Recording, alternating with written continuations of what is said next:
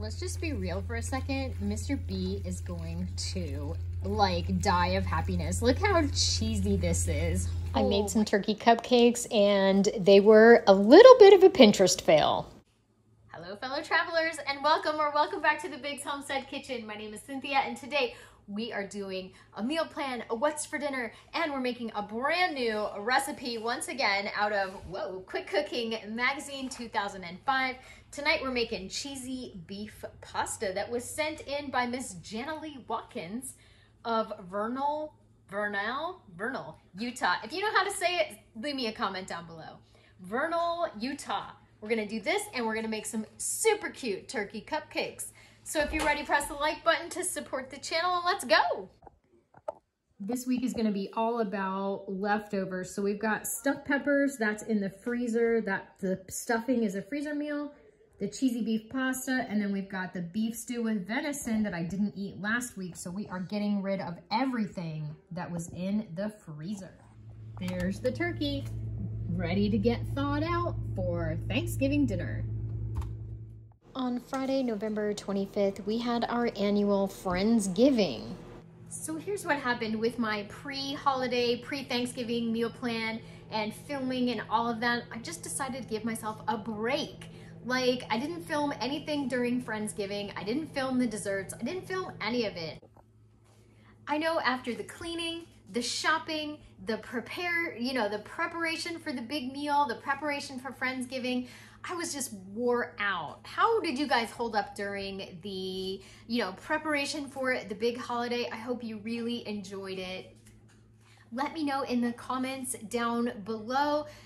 How did you fare mentally, spiritually, and physically during the build up to Thanksgiving? Like, I wanted a bit of a break, but let's go straight to the recipe. We're already off to a weird start. Okay, so I have this Great Value cake mix. We're just gonna make some cupcakes. It's gonna be so easy. The recipe at hand, we're gonna need some tube pasta minus gluten-free. You don't have to do gluten-free, that's cool. Now, the recipe calls for Swiss cheese, cheddar cheese, and Parmesan cheese. We have Parmesan cheese, we have the cream cheese, we have provolone cheese. I thought this was Swiss, it is not. We have some mozzarella cheese, and we have some cheddar cheese. All right, y'all, let's see if we can make this work. Then we've got our hamburger that I canned in July of 2022. That is a beef bouillon cube, so don't worry about that. And diced tomatoes. Mr. B is really excited for this one. He loves pasta, he loves cheese, and he loves tomatoes. My water is salted like the ocean and ready to boil my pasta. I'm gonna go ahead and double this recipe because it says makes only 2 servings, so you don't have to deal with a lot of leftovers. But you and I both know that leftovers are what we thrive on here at the Biggs household because I don't like cooking like a bunch of times. I wanna cook once and eat a couple times.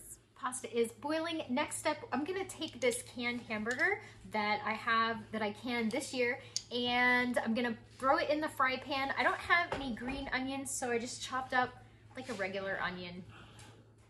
I love home canned hamburger. This is a huge time saver. No mess, just throw it in and go.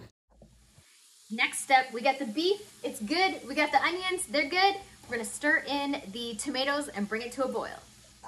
Add the tomatoes with the juice. Okay, it like instantly boiled. I don't know if that was supposed to happen. I don't know. I threw in the cream cheese. It says to go ahead and stir that up until the cream cheese is melted. So far, this is really easy.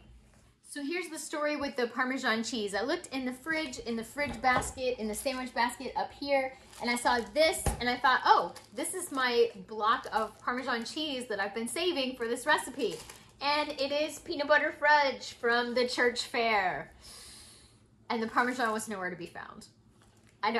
This is life. I found some blue cheese. I don't think blue cheese and tomatoes go together very good. I'm gonna stick with the mozzarella and the provolone. The cheese will melt better if I grate it first. Next up, pasta going in. The provolone slices, those will melt fine. I know that this recipe called for a 1/4 cup of each cheese. However, I think cheese is something that we measure with the heart and not really with the measuring cup. I might go ahead and put those other 2 pieces of provolone in there. I don't really know. This looks fantastic. It looks super cheesy. Look, I love it when the cheese just is like, what? Yes, ma'am.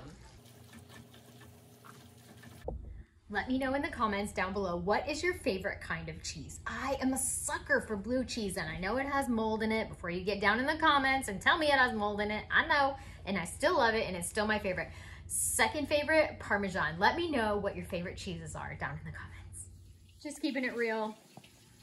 This is what the after looks like. I didn't actually put the Parmesan cheese in the recipe. I decided the provolone, mozzarella, and the cheddar would be enough. And the cupcakes are done. These little turkeys were my Pinterest inspiration, and then this is how mine came out. I was gonna use chocolate chips for the eyeballs, and my chocolate chips were huge. Look at all this cheese.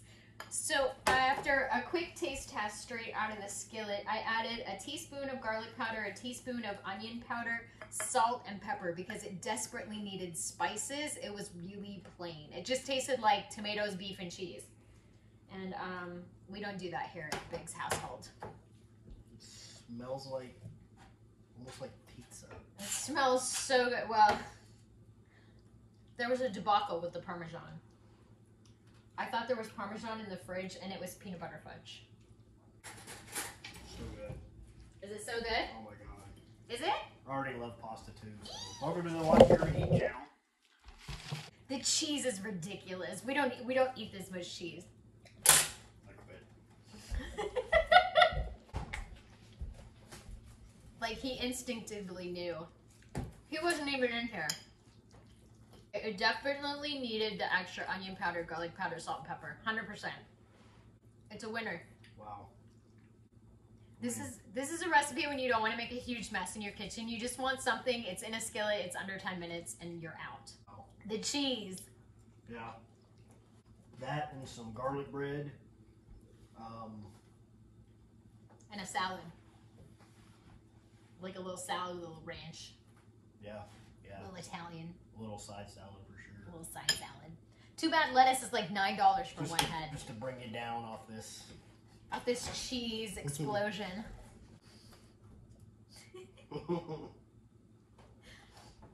Okay, Miss Jenna Lee Watkins from Vernal Lee, Utah.